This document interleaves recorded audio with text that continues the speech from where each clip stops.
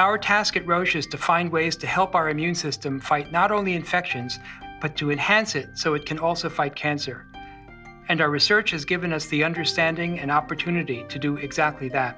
Recent research into cancer immunotherapy and human immune biology has led to 2 innovative approaches to treating cancer from the Roche research and development teams.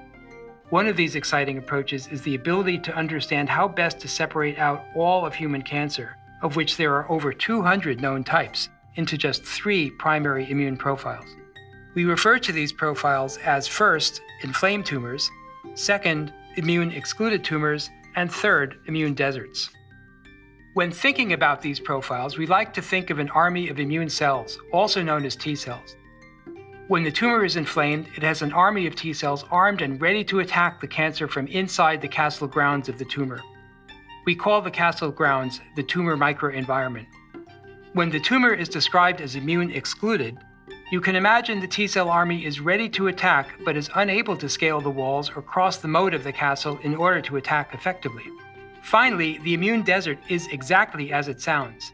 There is a tumor, but no T cell army is present to mount an attack. Now, the importance of understanding that type of biology is that we can start to be very specific about what we are trying to do in any person that presents with one of these immune profiles. This allows us to apply different treatment strategies to target the individual immune biology, ensuring that the individual has the best chance of a response to a specific treatment. We now understand that by using this vital information, together with another approach to personalizing treatments, we can target specific immune biologies even further. The cancer immunity cycle is a framework that my friend and colleague, Chen and I devised, which helps to describe how a tumor interacts with the immune system. We've broken that down into 7 major steps. Here's Dan to explain the 7 steps. The cancer immunity cycle is a framework that helps to describe how a tumor interacts with the human immune system. In step 1, this is where cancer cells die and they release antigens, protein bits of themselves. Step 2, those little protein bits can get picked up by antigen-presenting cells, things like dendritic cells that pick them up and then migrate to local draining lymph nodes.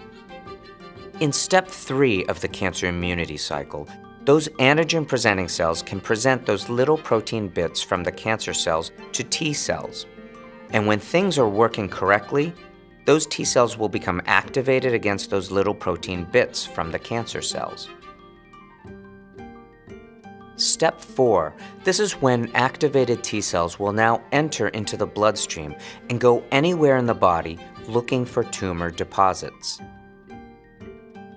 In step 5, the T cells have arrived at a location of the tumor and now need to infiltrate into the tumor by leaving the blood vessel and entering into the tumor microenvironment. Step 6, the T cells are in the tumor microenvironment and now have to recognize a cancer cell. And the T cells can do this very specifically. They are targeted to very specific protein bits, and so if they find those protein bits on the surface of a cancer cell, they will recognize that cancer cell. And now we get to the ever-important step 7. Step 7, an activated T cell has recognized a cancer cell, but now it actually has to kill that cancer cell. That's an important step. There are many inhibitory factors that can prevent a T cell in step 7 from actually killing those cancer cells. Blocking PD-L1 and/or other inhibitory factors may be one way to allow those activated T cells that recognize the cancer cell to kill it. And once that happens, you start the cycle all over again. So now that we understand the cancer immunity cycle, we can ask, whom do you give a cancer immunotherapy to, and which cancer immunotherapy is most likely to achieve the best results for an individual patient? Armed with this level of knowledge and with a detailed map of the potential treatments and pathways, we are now able to target specific steps of the cancer immunity cycle, which will help our own bodies fight cancer, hopefully taking us a step closer to personalizing cancer immunotherapy treatments for individual tumors and people.